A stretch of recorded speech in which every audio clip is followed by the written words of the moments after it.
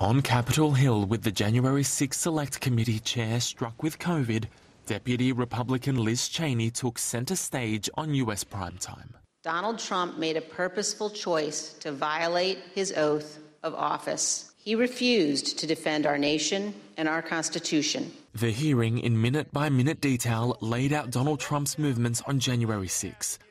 From telling supporters this at 1:10 p.m. We're going to walk down to the Capitol. To 4:17 p.m, where he told rioters to go home. Having ignored pleas to call off the attack from his children, friends and advisors for 3 hours and 7 minutes. President Trump did not fail to act during the 187 minutes. He chose not to act. President Trump refused to act because of his selfish desire to stay in power. Arguing with the Secret Service and blocked from joining protesters, Donald Trump returned to the White House after his rally.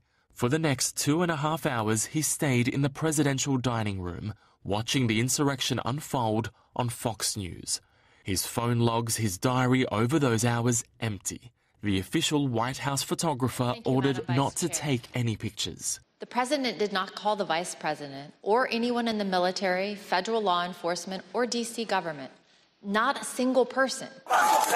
As violence escalated, GOP pressure mounted. Clear there need to be an immediate and forceful response. Testifying before the committee, Matthew Pottinger, former Deputy National Security Advisor, and former Deputy Press Secretary Sarah Matthews. Both resigned on January 6. Mr. Pottinger incensed by the president's tweet that said Mike Pence didn't have courage as chance to hang the vice president rang.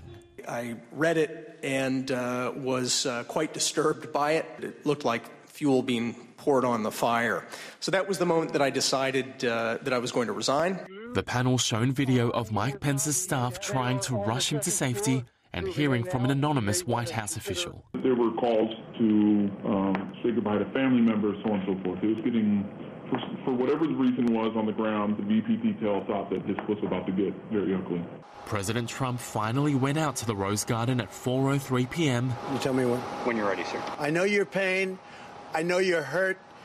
We had an election, but refused to stick to the script. We had an election that was stolen from us. We love you. You're very special. To me, his refusal to act and call off the mob that day and his refusal to condemn the violence was indefensible. And so I knew that I would be resigning that evening. You can't say that. Never before seen outtakes also shown of this speech from January 7, meant to condemn the chaos the day before. This election is now over. Congress has certified the results. I don't want to say the election's over. I just want to say Congress has certified the results without saying the election's over, okay? The first round of public hearings now closed, but the probe not yet over. With more evidence and witnesses, the panel returns in September. And the dam has begun to break.